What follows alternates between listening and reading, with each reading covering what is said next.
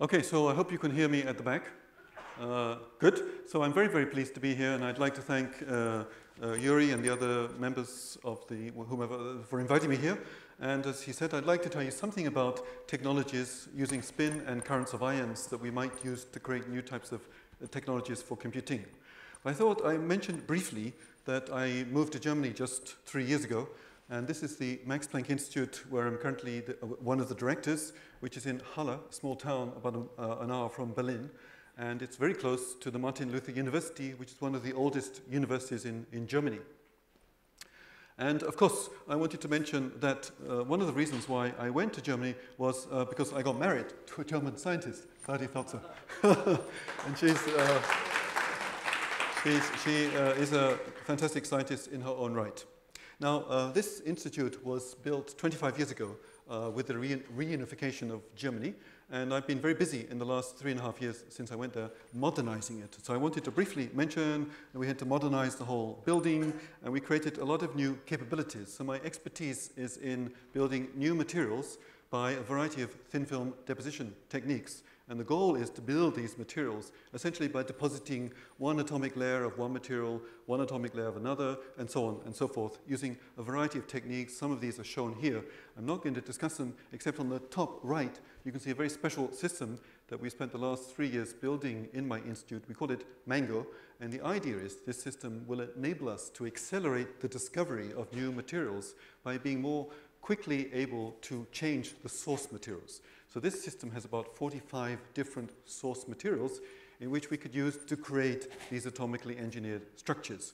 This is by a technique called sputtering, where you use a plasma of, for example, argon to impinge on a block of material, and this will knock out atoms, and we can collect them on a wafer, which can be held at temperatures of up to 1,000 degrees centigrade to create these structures.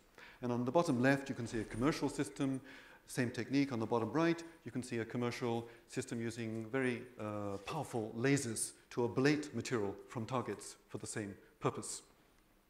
We've also have a lot of characterization capabilities that we built in the last few years, and in particular, on the bottom right, you can see an aberration-corrected transmission electron microscope, which we've adopted to enable us to look at magnetic structures, which I want to briefly discuss in my talk. We've also built a completely new clean room with a wide variety of capabilities for making structures down to, let's say, 10 nanometers in size using electron beam lithography and optical lithography. And, of course, most importantly, we can't do all this research without PhD students and postdocs, and I've hired quite a lot in the last 3 years from all over the world. But turning to the topic of my talk, I really want to bring you back to computing. And if you look, this is a very famous chart from Ray Kurzweil, and it basically is the number of computing operations per second that you can buy with $1,000. And in the last century, we've evolved using different technologies, from mechanical technologies till today's integrated circuit technologies. Over a period of a century, we've improved the performance of computing systems by many orders of magnitude. And of course, you are all living in an era that's lasted the longest, integrated circuits using silicon CMOS technologies. But most scientists believe, most technologists believe, we're coming to the end of this era, and we need to do something else. And this era has basically used technologies that were invented 40 years ago and has involved shrinking these to tinier and tinier dimensions. And the dimensions today are so tiny that they no longer operate in a manner that enables these technologies to continue. And mostly it's because they require too much energy to carry out this further scaling. So we need to do something else, and today I've learned a lot about the very interesting programs here, for example, in quantum computing, and this has become a topic of major interest around the world in just the last few years, where we use different concepts to build computing systems using quantum mechanical phenomena. I'm not going to discuss this, but it's very, very interesting, although it's not something we're working on. And something else I'm very interested in is what we might call cognitive computing. And this concept is we want to borrow ideas from biology about how we ourselves think and how our brain operates to potentially use some of those intrinsic concepts to build new devices and systems of devices in particular that could think as energy efficiently as our own brains. I may come back to that at the end of my talk if I have time. But what we want to do is go beyond today's devices for computing, which essentially uses the electron currents, or the storing numbers of electrons in capacitors for memories, controlling currents of electrons in transistors for computing elements. We want to go beyond the charge because of its limitations, in particular of power, and maybe we could use currents of spin of the electrons, and these currents of spin can carry no charge, and therefore can be very, in principle, low energy, has a low energy possibility. And something I'm particularly interested in is using currents of ions. And we've shown that we could use ionic currents to modify materials, to change their phase from metals to insulators. And in this way, we can build very interesting potential non-volatile devices. And again, I'd like to talk about that towards the end of my talk. So this is computing, but in terms of storing information, perhaps one of the most important technological breakthroughs was 500 years ago. And it turns out it was in Germany, in the city of Mainz, by this guy, Johannes Gutenberg. And he invented something called a movable type press. So before that, you had to write information with a pen on paper. So it was very difficult to spread information. So it was basically, information was within the hands of a few people. Now, his movable type press meant that he could print books. Here is a Bible. And he could print many copies of the same book more efficiently. And eventually this led, in some sense, to the age of the Enlightenment because of the spread of knowledge. Now, this technology era of analog, storing information in an analog form, you could argue has lasted more than 500 years. And about 50 years ago, or maybe a little bit longer, IBM invented a technology which is a magnetic disk drive technology. And that's a digital technology where you store information, as you can see here. This is a magnetic film, a very thin magnetic film. It's on a glass platter as shown here. The platter is rotated mechanically, and we have a device that you can see which is used for reading and writing information. This device here is shown here. This is a head, and this writing head today in operation is approximately 1 nanometer from the surface of this magnetic layer. So it's a tremendous technology. Just like computing technology, it has evolved by shrinking the size of a magnetic region, which we're inspecting here using magnetic force microscopy, to shrink it, and it shrunk by 1 billion times in area in the last 50 years. And magnetic disk drives still store today about 70% of all information. And what does this mean? This means that if you look inside the cloud, which is so important, you will see, of course, computing systems, but largely it consists of massive numbers of magnetic disk drives to store all the information that we need. And this incredible ability to store all information, and basically an important milestone was in about 2007, when the capacity of all the disk drives made in 1 year could essentially store all information known to mankind at that time. Of course, now we're creating much more digital information. This ability to store digital information extremely cheaply and access it through modern communications has, of course, meant that in the last 15 years, new companies have developed, like Facebook and Google, which basically are some of the most valuable corporations today, because that data is itself extremely important and from which we can extract knowledge. And if you look at the evolution of the world's storage capacity, you can see this here in a very nice article published in Science a few years ago, where these authors explored all the devices in orange are analog devices, and all the devices in blue are digital. And within a period of about 10 years, we move from this analog world to a digital world. We move from books to magnetic disk drives, which of course means, for example, you no longer need a library because you can access all the information in the world from your computer through the cloud. So I want to briefly discuss what made this possible to a large extent. And so I want to talk about spintronics. And so all of you will know that an electron, of course, has a charge. It has a spin, which is a quantum mechanical property, just takes two values, spin plus a half and minus a half. And we can create new materials in which we can create electron currents which are spin polarized. All the spins are pointing up, or all the spins are pointing down, and we can manipulate those currents and detect them and build new types of devices.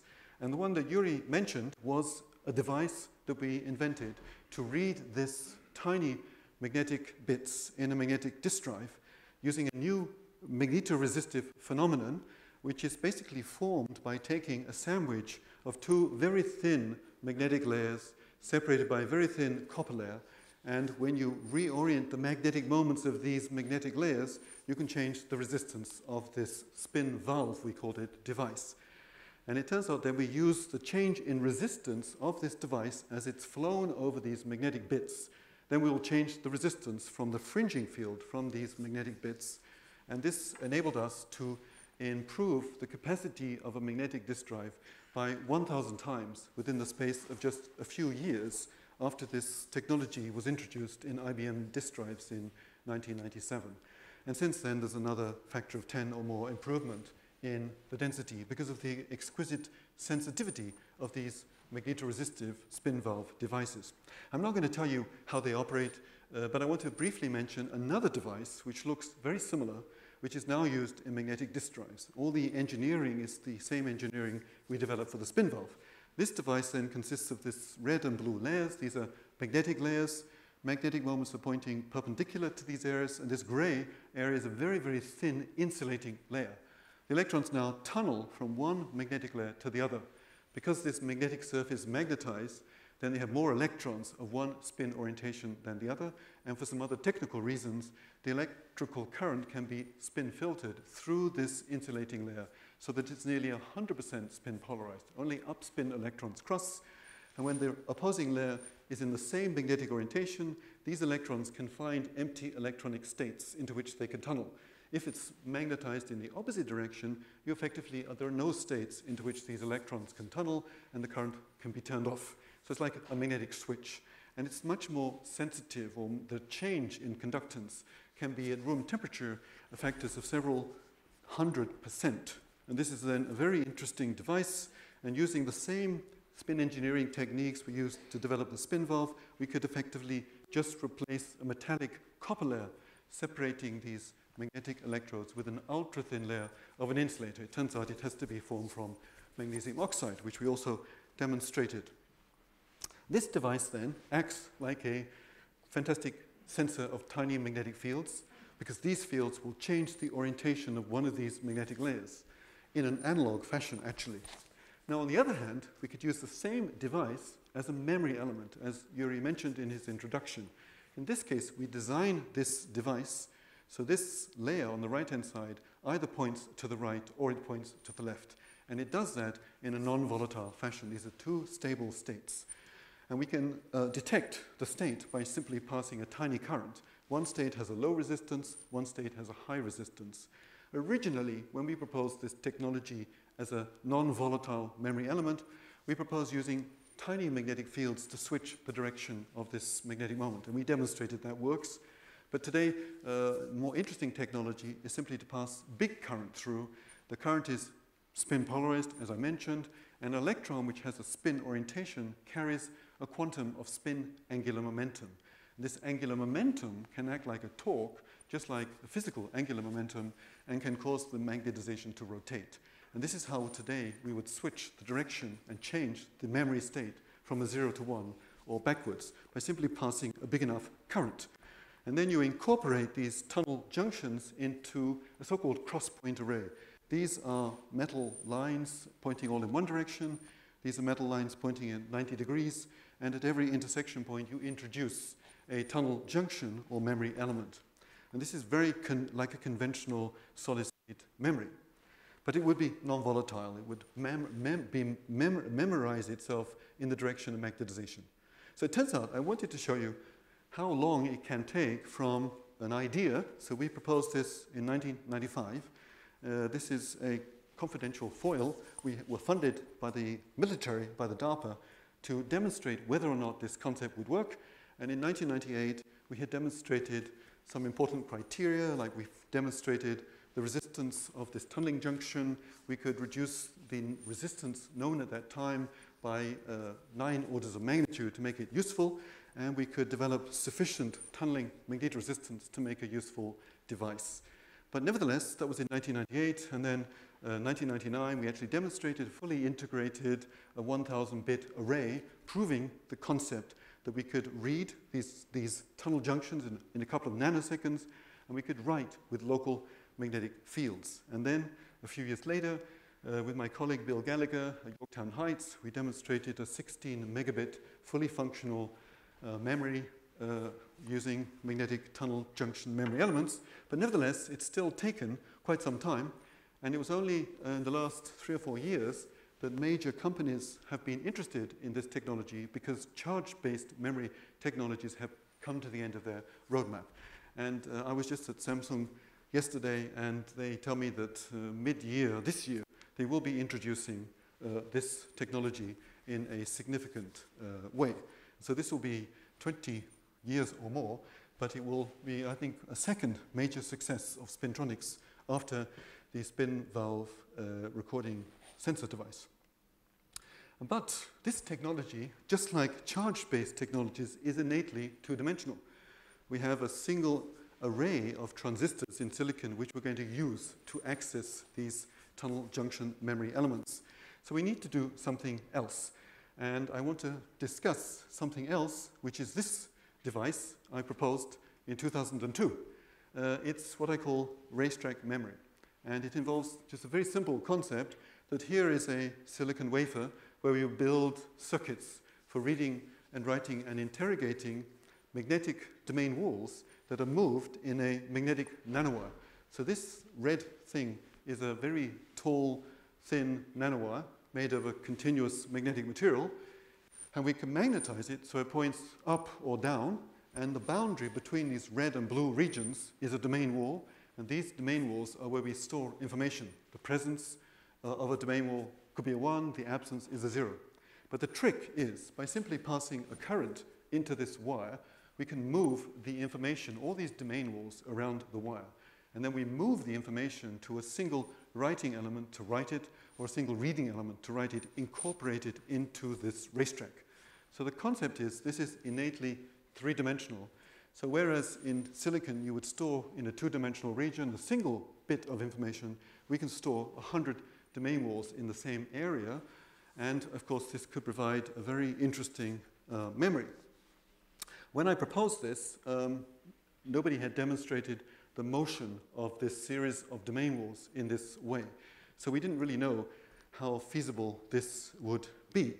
But the concept would then, eventually we would build billions of these vertical nanowires. It's also possible to build horizontal racetracks and simply stack them vertically and use known techniques to access them. This seems to be a simpler concept. Well, how does it work? If you take a magnetic material shown in blue and you introduce current from a battery, you have equal numbers of upspin and downspin electrons. But in many magnetic systems which are magnetized in a particular direction, the electrons will be scattered differently when they're polarized up and when their spin is down. And this is a phenomenon that was known about in the 1930s and was proposed by Neville Mott. This phenomenon means that the current you introduce into a magnetic material is carried by electrons of one spin orientation, and this is a current of spin angular momentum. This means that if we have a domain wall, which is a region between a magnetic moment pointing to your right, and here a second domain magnetization pointing to your left, and on the nanoscale, the boundary between these regions has a particular size and is a well-defined object. It even has mass and it has momentum. Now you bring in conduction electrons by passing a current. They're spin polarized because of the scattering, and then when this conduction electrons passes the domain wall, it will adiabatically follow the local magnetization and deliver a quantum of spin angular momentum to this wall, causing approximately 1 moment to rotate for every polarized electron that crosses the wall. So with a big enough current, we can move this domain wall. And what we demonstrated was, within a few years of starting this project, that we could move a series of domain walls at speeds of about 100 meters per second for reasonable current densities that don't heat up the wires too much. And what it meant was that all of the spin angular momentum from the conduction electrons we could transfer to the magnetic domain walls. This was quite, I think, surprising. It's also possible to lose the spin angular momentum to the lattice through various techniques. So we first published these results 10 years ago in 2008. First demonstration concept, we could introduce in a horizontal racetrack a magnetic nanowire we could introduce domains, we could detect them, and we could move a series of domain walls backwards and forwards, proving the basic principle of racetrack memory. And so this was, if you like, the first edition of racetrack memory. Now, I don't have time to discuss much about the physics, but over the last 10 years, we've actually evolved this concept, and by discovering entirely new physics that wasn't anticipated 10 years ago, and now in the previous foil, the electrons, the domain walls, would move in the direction of the flow of spin angular momentum created by this spin-dependent scattering within the magnetic material. So a few years later, we and others discovered that in some materials, the domain walls would move in the opposite direction, but much faster. And so there are new mechanisms at play. And the mechanism is derived from underneath the racetrack. We build this yellow wire, which is a metal with strong spin-orbit coupling. When we pass a current into this metal, it's converted into a spin current flowing through the metal wire with a spin polarization perpendicular to the current direction. And you basically convert charge current through a different mechanism, it's called the spin Hall effect, into a spin current. These spin polarized electrons can diffuse into neighboring magnetic layer, the racetrack, and can cause the domain walls to move because they apply a torque on these walls.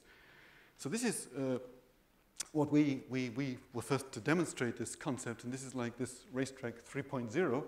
And more recently, we've demonstrated that we can create a racetrack where there's no net magnetization in any part of the racetrack, therefore eliminating these any dipole fields which would cause interaction between one domain wall and another domain wall. And it turns out at the same time, we discovered another new mechanism that drives these domain walls even more efficiently.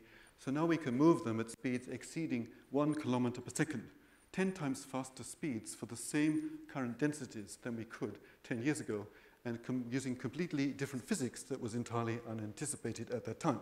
So again, this is an innately three-dimensional technology, which we believe with this new physics, we can create devices that can operate on timescales down to 100 picosecond. And this type of technology would be 1,000,000 times faster than a magnetic disk drive, would be much more compact and dense and use 50 times less energy, and it would be, of course, totally non-volatile. So we think it's a very, very interesting technology. So you might ask, how do we look at the physics? So currently, we're mostly looking at these horizontal racetracks. You can see in the top, this is we use optical techniques. It's called Kerr microscopy, where we reflect a polarized light beam from the surface, and the polarization plane is slightly rotated depending upon the magnetization direction. And then we could use this to detect these domain walls. And these racetracks, you can see on the right-hand side, they consist of this structure. You have this orange layer, which is a heavy metal like platinum, could also be tungsten.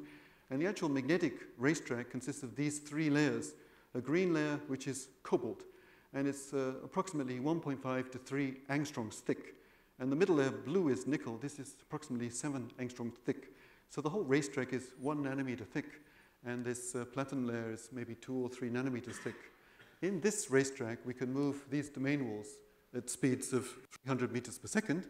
And underneath, this is a racetrack which I just briefly discussed. We call it a synthetic antiferromagnet, which is a concept that I first introduced for spin valves and has been used in all magnetic recording reed sensors since that time. And it basically, we make, here is a lower racetrack, we make an exact duplicate copy of the racetrack where every single magnetic moment is reversed in direction. And we do that by separating these two racetracks with an atomically thin layer of ruthenium, which gives rise to an antiferromagnetic coupling. So the magnetic domains you see here will be reversed in the upper layer. And the domain wall, similarly, would be reversed. So now we can devise a racetrack where there's no net magnetization in the whole racetrack. This is very important. But let me just briefly discuss one or two of the scientific phenomena that are needed.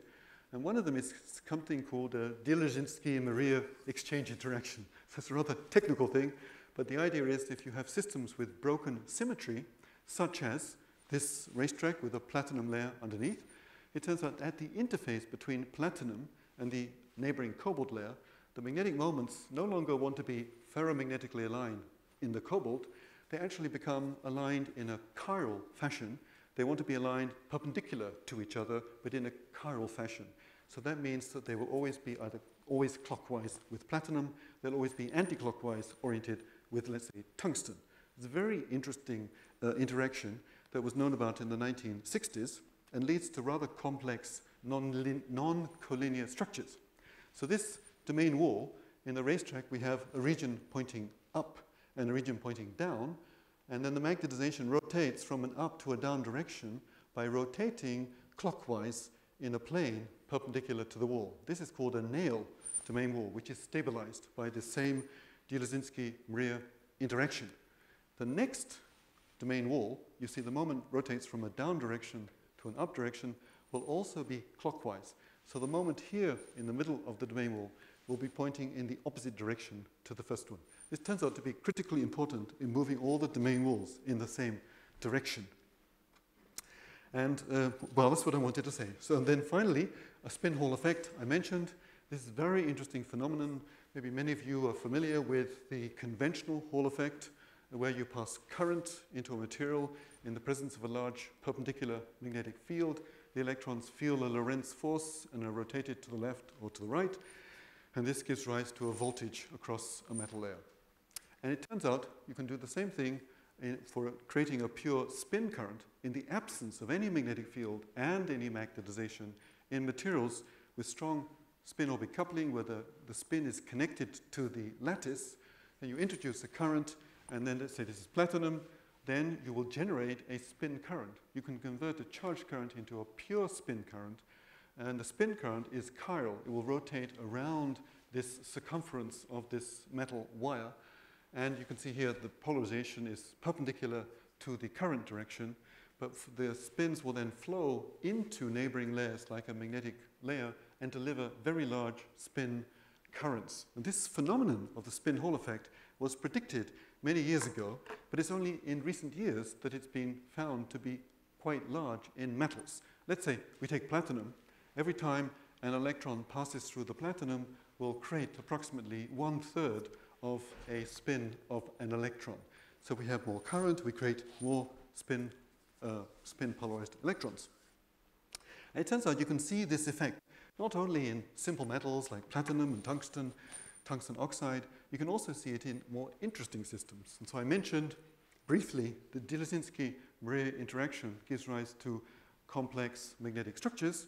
It turns out you can also see complex magnetic structures in systems with frustration. And so it turns out, for example, even in a cubic system, this is a system of iridium and manganese, a simple FCC structure. Here the pink atoms are the manganese atoms. And you can see in this 1-1-1 plane, the manganese moments, they're magnetized. They want to be aligned in the plane, and the manganese atoms want their moments to be antiparallel, but on this triangular lattice in the 1-1-1 plane, they're frustrated, and so instead they orient themselves at 120 degrees to each other, but again in a chiral fashion. And this chirality of this structure gives rise again to something called a Berry phase, a Berry field, and this leads to an extremely, we first found a large spin Hall effect. So it's been very exciting that in the last few years, this idea of converting charge current to pure spin currents using in materials with strong spin-orbit coupling or in other systems with these large Berry fields or curvatures has meant this spin Hall effect has increased to our record-breaking 50% in a conventional metal of tungsten with a bit of oxygen. And perhaps some of you have heard of topological insulators. I learned a lot about this today. But in these topological insulators, it's also been proposed or experimentally purported to see very large spin Hall effects of more than 100 in some materials. This, if it's true, will be extremely interesting. Briefly, go back to this concept. If you have domain walls, they will actually have, just like any magnet, you have stray fields. And these stray fields, the dipole fields, will cause interaction between domain walls. So as I mentioned, to eliminate those, we have to build slightly more exotic structures, these synthetic antiferromagnets. I mentioned here we build two nominally identical racetracks, 1 nanometer thick layers on top of each other, coupled through an ultra-thin ruthenium layer, which causes the moments to form a mirror image of each other. So there's no magnetization anywhere, And we discovered the more perfect is the balancing of these magnetizations going towards zero, we found that the velocity of the domain walls moved under current would increase by a factor of 5, achieving speeds of 1 kilometer per second for the first time at room temperature, making it very exciting. So racetrack looks like a very interesting technology, and again, because of the problems of evolving conventional charge-based technologies, tremendous interest today by several major companies. Now, it turns out, if I have time, I want to briefly discuss two more topics. One is I want to briefly discuss a topic of skyrmions. Now, I don't know if many of you are familiar with skyrmions. No, nobody. Well, skyrmion is a really interesting object. If you take a magnetic film and it's all magnetized in the up direction, sometimes it was predicted and then experimentally observed about 10 years ago that the system will break up into an array of skyrmions, which are circular regions where the magnetization in the middle is in the opposite direction, is circular, and the wall itself is a chiral domain wall, similar to the domain walls I discussed earlier. And there are two types of skyrmions. There are block and nail skyrmions. On the one case, on the nail skyrmion, magnetization from the outside to the inside rotates in a direction along the radius. And because it's chiral, then all the moments will be rotating from the outside to the inside all the way around the wall. This is fixed by this chiral Dzerzhinsky-Rea exchange interaction. Now, in the case of a block skyrmion, instead of rotating along the radius, these moments rotate along the circumference. So around the circumference, you see a magnetic moment always in the same chiral direction. Now, there's an even more interesting object that was theoretically predicted. It's called an antiskyrmion. In the case of the antiskyrmion, as you go around this wall, the wall changes from a nail wall to a block wall to another nail wall, block, nail, around, each time switching the chirality. This hadn't been observed till we observed it about a year ago. We published it in Nature, and we detected it using something called Lorentz transmission electron microscopy. So to do this, we simply take an electron beam, we pass it through a very thin slive. It has to be less than approximately 200 nanometers thick. And then when the electrons pass through, if there's any in-plane magnetization, they will feel a Lorentz force, and they'll move to the left or to the right. And so we can calculate what we should expect to see in this microscope. This is what we did. So we can simulate using micromagnetic simulations, all of these structures, and then we can calculate what we should see in the microscope. So if you look at the nail skyrmion, what we should see is nothing, because the electron beam is deflected around the circumference. You don't see anything. And in the case of a block skyrmion, you basically see a blob of intense electrons in the middle. But for an antiskyrmion, you see this more complicated structure like a clover leaf.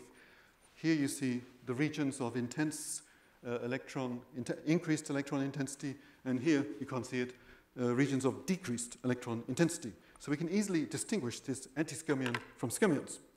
And now, without going into any detail, it turns out we look at this material, a Heusler compound.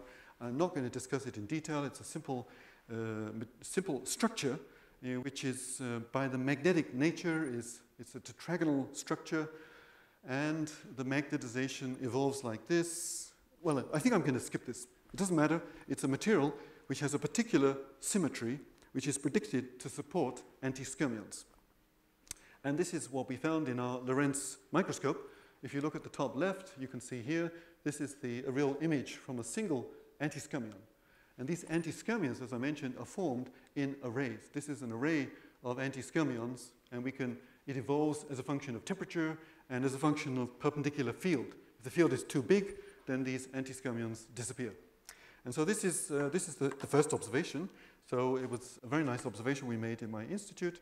And we can plot out, for example, the phase diagram. This is the perpendicular field, and this is temperature from the ordering temperature of this magnetic material to the lowest temperature we can look in our microscope. And we saw these antiskyrmions exist over a very wide range of field and temperature as compared to skyrmions. And they also have a lot of very interesting other properties, which I really don't have time to discuss. So, for example, we're looking at how can we see, can current move these antiskyrmions? So we can build structures by using a technique called focus-time milling. We can mill a very, very thin layer. This is shown here. This is 8 microns by 8 microns. We can attach electrodes, and we can apply current pulses in the microscope to see the motion of the antiskyrmions. And if you're looking very, very carefully, you should be able to see these antiskyrmions moving in the images to the right and to the left a little bit. Can anybody see them move?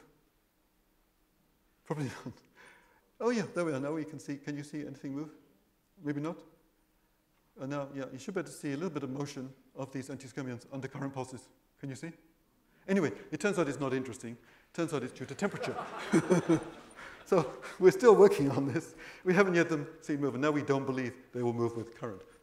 But one thing we did discover, which is super interesting, here we make a needle. This needle is made by an argon ion, a beam of gallium ions, which we can use to remove material.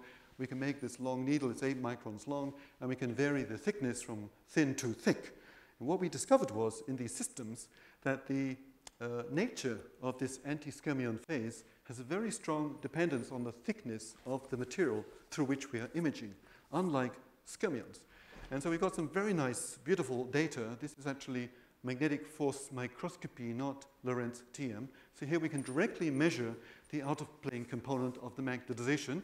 This is showing you here as a function of the thickness of this material. So from 800 nanometers to 2 microns, can you see this oscillation, magnetization pointing up to down, up to down?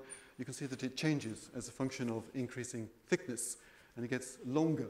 And here you can see visually, this is the same image. This is a wedge. We're varying here. The thickness is shown here, 0.6 microns to 4 microns.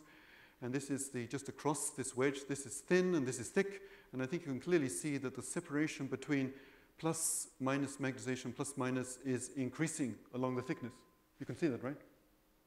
And we can change that. This is because the antiskyrmion structure is evolved from a helical structure where the magnetization rotates from an up to a down direction with a certain period.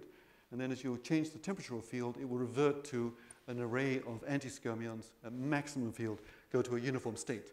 And we can create these helical arrangements of this system by applying appropriate fields. So this is the helix. Here it's rotating in this direction. Here it's rotating in a perpendicular direction. And in this system, by symmetry, it can only rotate along certain directions in the crystal lattice. And so now if we change the field, these are actually antiskyrmions, not detected with the Lorentz microscopy, directly imaged using magnetic force microscopy.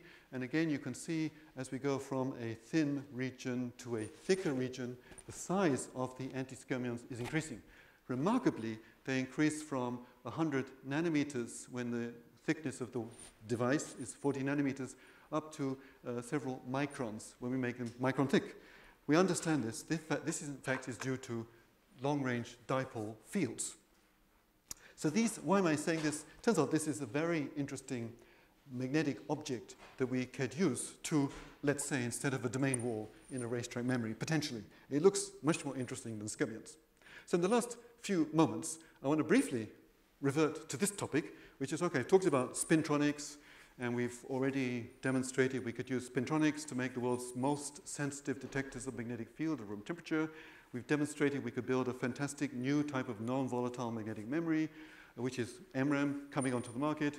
And racetrack memory, I think, will be the future main outcome of spintronics. It looks fantastic. And I want to briefly talk about this question, which many of you might be familiar with, which is talking about computing systems. We, of course, have our own computing system, and it has some, not really advantages, some differences from silicon. In particular, it innately integrates memory and computing. It's a parallel distributed system. It's event-driven. It has very low active power. And of course, it has a learning system. Many of us, we could learn things were reconfigurable. Whereas silicon-based systems tend to, and this is the problem, they have huge passive power.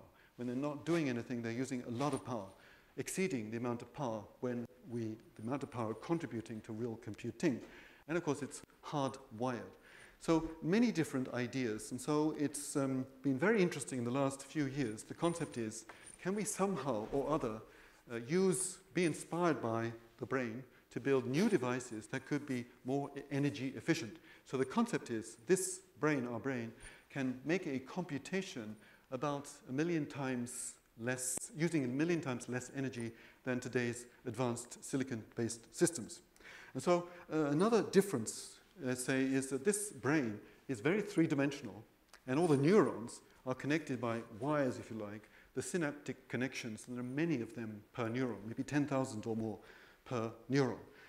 So a few years ago, DARPA had a program to imagine ways of building not the neurons, but the synapses, which I was involved with at IBM.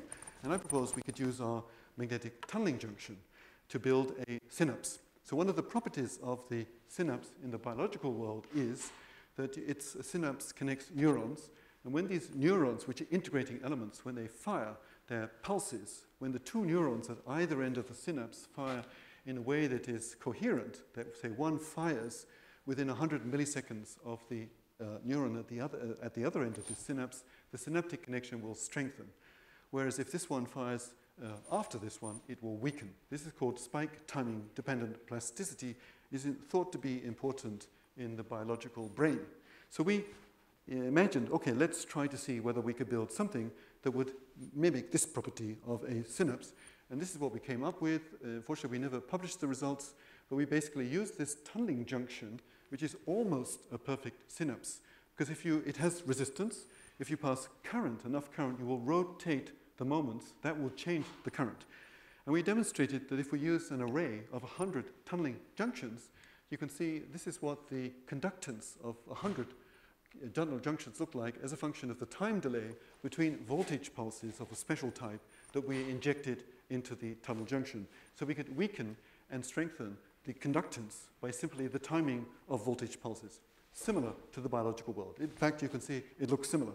And over the last, this is work we did maybe 8 years ago, there have been many, many concepts to build different types of synaptic connections which are charge-based, spin-based, or ion-based.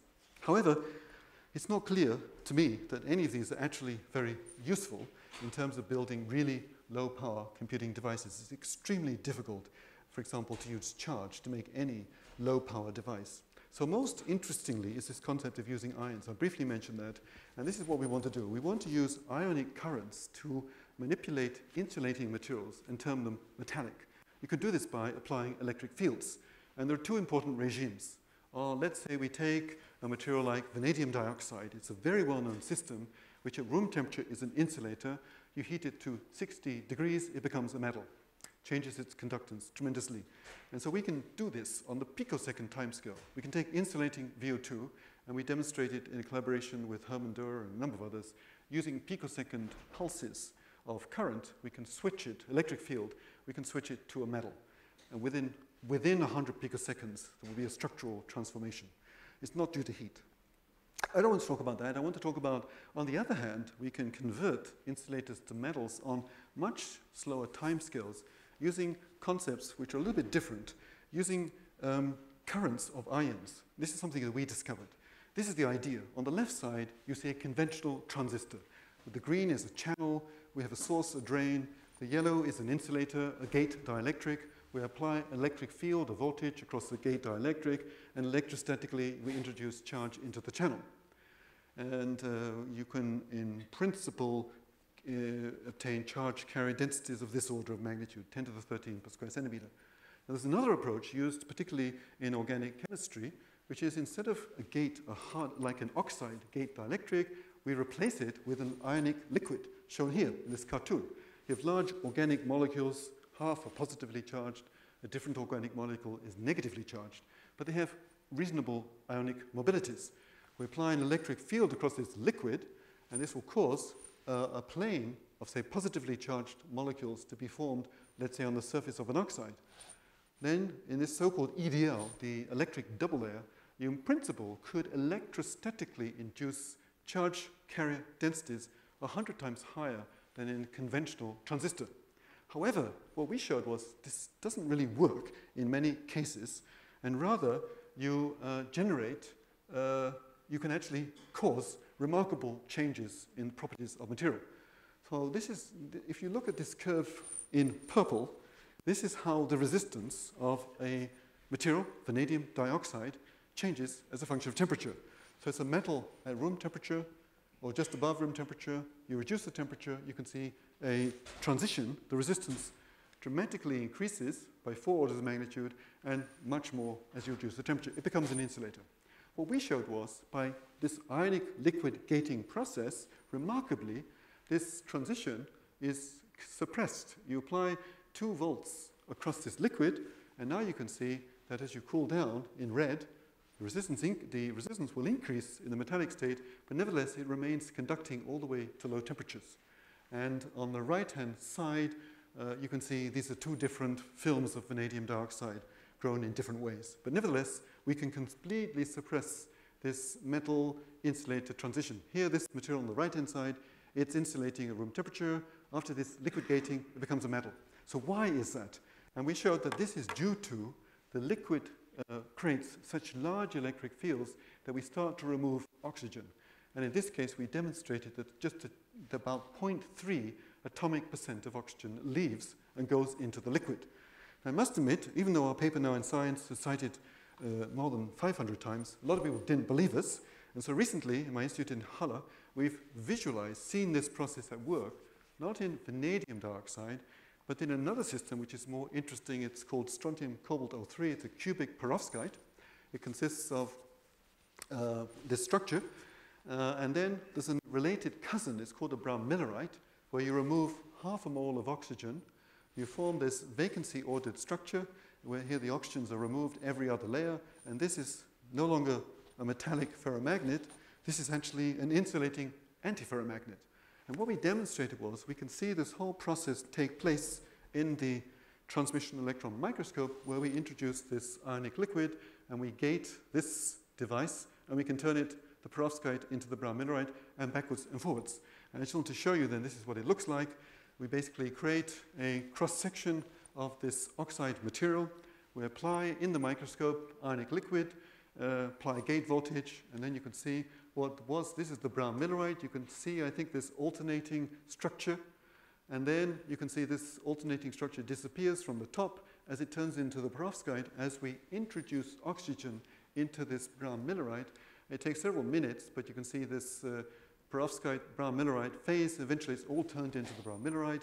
We can also follow that using the structural analysis. Is a Fourier transform of these patterns, and we can see the unit cell, which was doubled, becomes halved as we create this process. And by simply reversing this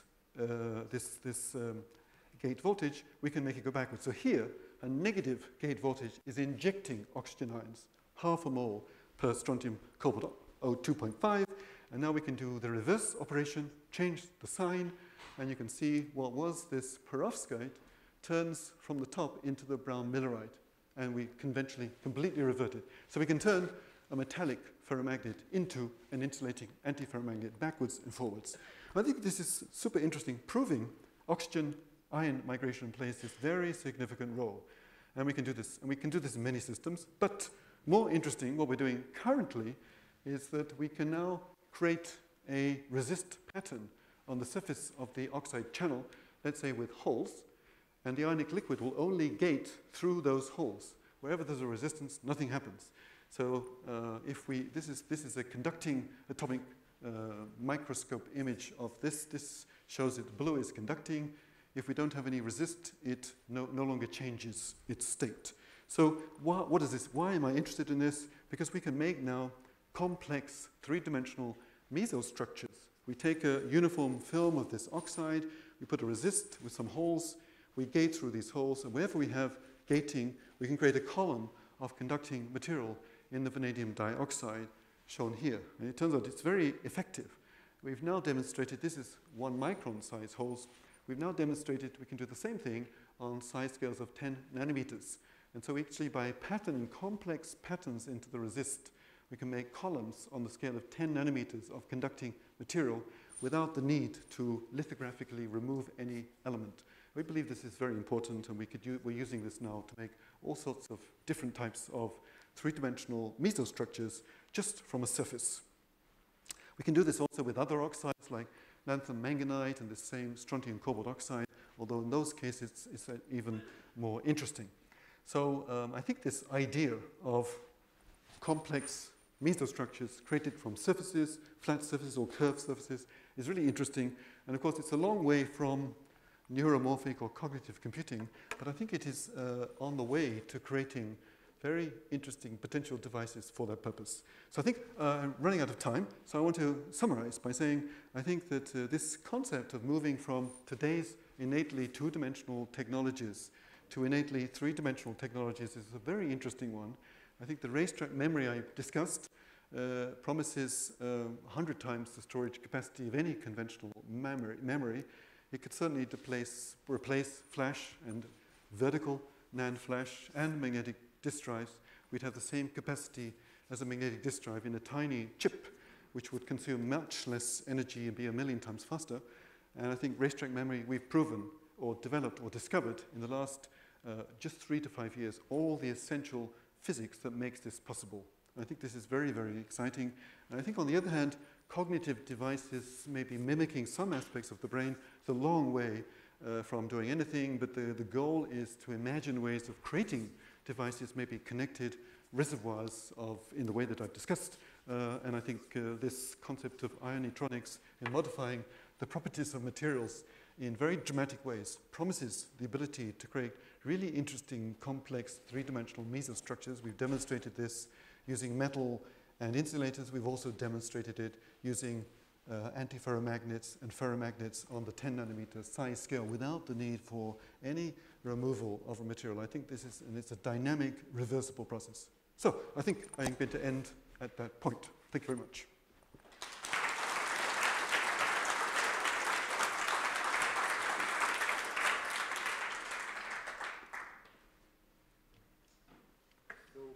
Yeah. Great talk, Stuart. For the racetrack memory, what kind of latency are you predicting for accessing, reading and writing into one of these? This is a very interesting question. And latency basically means, okay, if we've got 100 domain walls, we'd have to move 100 domain walls. We can move them easily at speeds of 1 kilometer per second. It's a micron long, so the latency is quite short. However, the most interesting aspect of racetrack is that in the same technology, you can trade off latency versus density. So you could have all identical billions of racetracks, and you could decide, okay, this set of racetracks, I'm only going to store 1 domain wall. There's no latency. Or you could store 100 domain walls. There is latency, but greater density. So you can dynamically trade off density with latency as you. And I think this is totally impossible with any other technology, but you don't need to do anything. You get it for free. And I think this means that the computer architectures you need, you have to evolve them to take advantage of these unique properties. So in the racetrack memory, as you move the domains across the track, is there any trouble with, oh, this is strange. Is there any what? Is there any trouble with the domains sort of blurring together? Okay, well that's a super interesting question. So to date, we can see that the domain walls appear. We can move them backwards and forwards almost indefinitely. They don't interfere. However, as I mentioned, we're using optical processes to detect them, and the wires are quite wide, and we cannot detect them if the domain walls are too close. So the next step is to build all electrical racetrack where we can detect and put in the domain walls, and that's currently we're working on. Then we can exactly answer your question.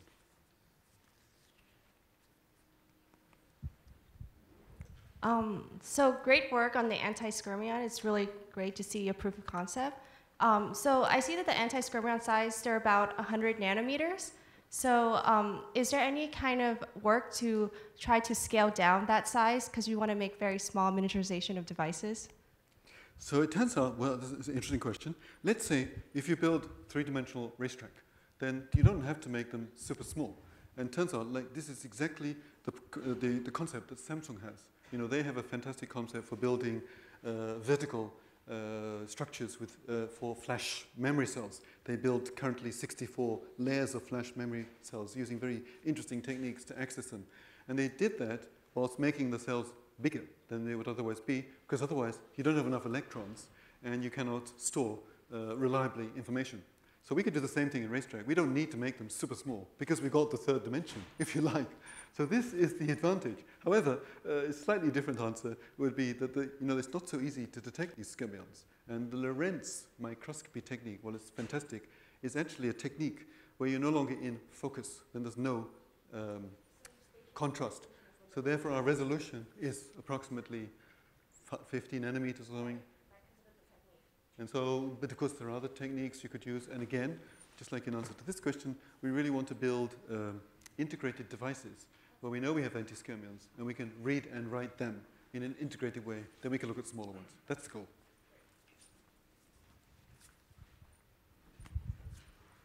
Do the synapses that you build respond to the amplitude of the pulses or the interpulse intervals? Yeah, basically,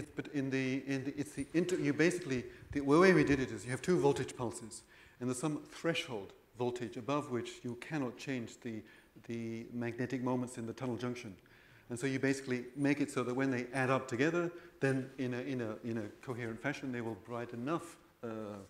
You'll exceed that threshold, and they will switch. This is basically how it works. So it's really the magnitude of the two pulses connected together, and they're specially shaped so that as you change the separation, then the overlap period changes, and therefore you get a different response. There are many ways of doing it, but it's not actually that useful because it takes charge current, and the charge current is so large, you take a lot of energy. So it's very beautiful that it works so well, but again, the problem is these charge currents, just through Joule heating, you just get too much energy consumed.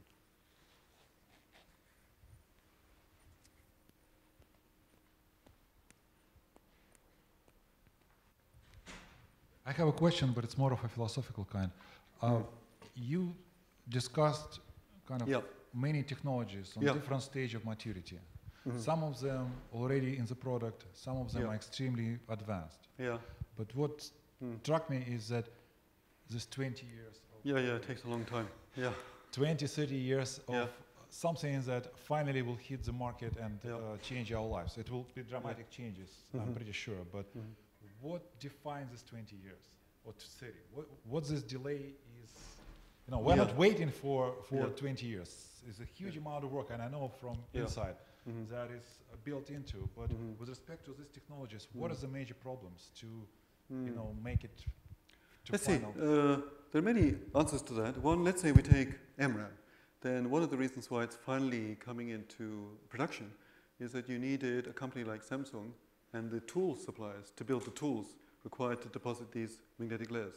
So I mentioned you have a tunnel junction, it's 1 nanometer thick. It has to be uniform over 300 millimeter wafers. When we first proposed this technology in 1995, everybody said it's impossible. And all the major competitors decided to go with metal spin valve structures, which we said will never work. They don't have enough resistance, so we're totally right. But it turns out today, even though the resistance depends exponentially on the thickness of the tunnel barrier, you can make over 300 millimeter wafer a layer of magnesium oxide, which will mean there's the change in resistance will be 1% or something. It's amazing. So tools are super important. So that maybe 5 years because of specialized tool. Then let's say in MRAM you've got to etch the material.